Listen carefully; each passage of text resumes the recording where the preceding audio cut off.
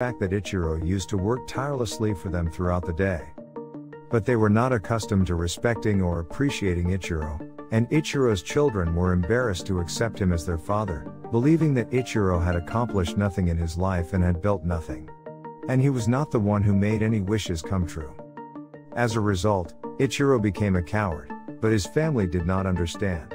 Because Ichiro has gotten old and his working age has passed, it is now his children's responsibility to work, but Ichiro's children did not comprehend their responsibilities. Despite these challenges, Ichiro worked hard, and Ichiro felt lonely despite the presence of his family, and he was such a direct man that no employee in the company respected him. Neither Ichiro nor Ichiro had any friends. Ichiro's condition has deteriorated as a result of this predicament, and when he visits the doctor for a checkup, the doctor informs him that he has cancer and will die soon. Ichiro is now attempting to inform his family of this information. But his family seemed unconcerned about the news, and his entire family was preoccupied with their own life. Meanwhile, Ichiro finds happiness, and it is the happiness of a dog, since he discovers a dog, and that dog is really loyal to Ichiro. When Ichiro's wife learns about this dog, she begs him to get the dog out of the house. However, Ichiro's dog refuses to leave him, so Ichiro asks the dog to leave him again and again. But that dog does not go anywhere, so Ichiro takes it to a park to keep it away from him. While there, Ichiro notices a strange spaceship, which crashes down on them before Ichiro can comprehend what is going on. At the same time, Ichiro passes away and a flashback scene appears in Ichiro's head. Ichiro is revitalized at first sight, and he returns to his home with that dog. He was taking everything strangely now that he had arrived at the house, and he was performing the chore for which he was deemed incompetent. He also feels a strange strength in his physique. Meanwhile, he begins to notice one of his hands. At the same moment, one fingernail is exposed, and 2 USB pins are visible. As he touches his throat, his entire face opens up. His both arms are likewise open at first sight, and he now knows the entire situation. It suggests that he had been confronted by it as a result of the crash-landing alien force, and that he had now transformed into a machine with a human face, and that a teenage kid named Hiro alongside him, who was also there in the park at the time, had also transformed into a machine like Ichiro. But Hiro quickly grasps this technical power, and he becomes overly good at it, even becoming a master of his abilities. Hiro could fire from his finger, and he could precisely operate any electric instrument.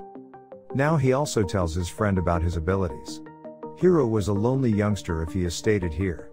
He just had his mother in his family, and his father had gone to anyone else in search of fortune. It was for this reason that Hiro always wanted to see his mother happy for the rest of his life, but Hiro's financial situation was so bad, he couldn't do anything no matter how hard he tried. He used to drown in grief in this sad thought, and Hiro used to become aggressive whenever he saw a happy family. He used to be envious of it. On the other hand, Ichiro, who was also aware of his superpowers, is shown. He finds that he heals a pigeon in a matter of seconds. Meanwhile, Ichiro hears a wailing sound. In pursuit of that sound, Ichiro arrives at a hospital.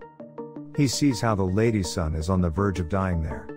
Using his abilities, Ichiro restores her son at the same moment. That lady's son, on the other hand, has fully healed. Now, Ichiro believes that he will undoubtedly use his superpower and that he will assist others. On the other hand, Hiro is shown, who believes that he will utilize his powers to irritate the public. He is seen teasing some of the college boys.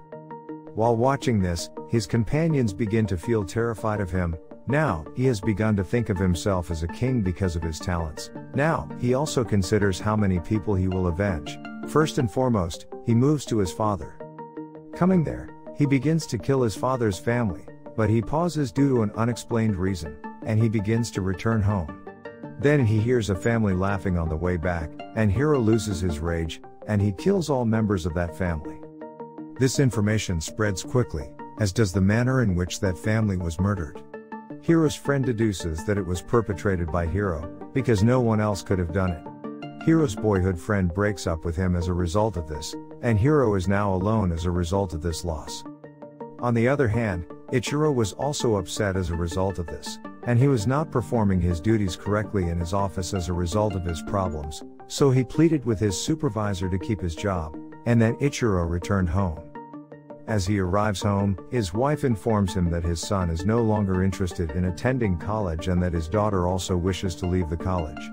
Here's the most stunning information that Ichiro is aware of. Poor Ichiro, he doesn't say anything to anyone here about his wife's relationship with another man. He, on the other hand, claims that everyone has the right to live his own life. A guy is free to live his life as he wishes. After that, he tells his kid, don't be afraid of other people. He also tells his daughter, you can make a profession out of the subject arts. Despite the wishes of the family members being fulfilled. They criticize Ichiro, and now Ichiro sits in a corner, despondent. At the same moment, he hears a man crying, which he recognizes as Hiro's friend, who was worried about Hiro's faults and the fact that his friend was on the wrong path in life. Now Ichiro wanted to get there as soon as possible, so his robotic wings appeared in his eagerness, and he quickly flies to Hiro's pal. When he arrives, Hiro's pal informs him of the whole truth. He declares, you are the only one who can stop him. However, Ichiro lacked fighting ability. Hiro's companion now assists him in this matter, and he drinks the salty water found here. However, his robotic alien machine refuses to accept this modification. And it ejects that water right away, indicating that this machine has stopped working due to the saltiest water. Police, on the other hand, had also come in Hiro since they had been informed. Hiro is the one who murdered that family, and now they're all trying to apprehend him. However, Hiro ignores everyone's warnings. And he starts shooting everyone there, and then he flees. After that, he goes to his friend, and now Hiro is known all around, and he is most wanted. As a result, everyone is worried about Hiro's mother, and she commits suicide. Hiro is enraged when he realizes this reality. Now he targets anyone who opposes him, hacks their devices, and begins to murder them. However, Ichiro is aware that Hiro is behind all of these nefarious activities, and he advises his family members to stay away from all electronic devices. However, no one in his family has ever taken his advice seriously. On the other hand, Hiro intends to kill the people in a different way. Meanwhile, his friend arrives, knowing that Hiro is the mastermind behind the game. Despite this, she assists Hiro because she is confident that Hiro will be repaired soon and that everything will return to normal. Now that Hiro has become sentimental, he decides that after this day, he will not kill anyone. At the same time, cops arrive and begin firing at Hiro. Hiro was unconcerned about his safety in this situation. Because he could do no harm, he was most concerned about his friend, who would lose her life as a result of a bullet. Hiro attempts everything he can to save his companion, but she is wounded and dies. Now that he's flown into Wrath here, he plans to kill the entire world. And he begins to kill everyone by hacking all of the computer screens, cell phones, and creating barriers. The entire city is in upheaval as a result of. People start running here and there is a tense state. The survivors, on the other hand, were amusing themselves with all facts, including Ichiro's children. Now, Ichiro hacks all screens with the help of Hiro's friend. And he sends out a message to everyone, stay away from all your electronic devices. Now that everyone has kept their electronic devices away from them, the death rate of people has decreased. Hiro has also begun to employ his weaponry, firing missiles at all of the city's buildings. After witnessing everything, Ichiro approaches Hiro and begins a battle with him.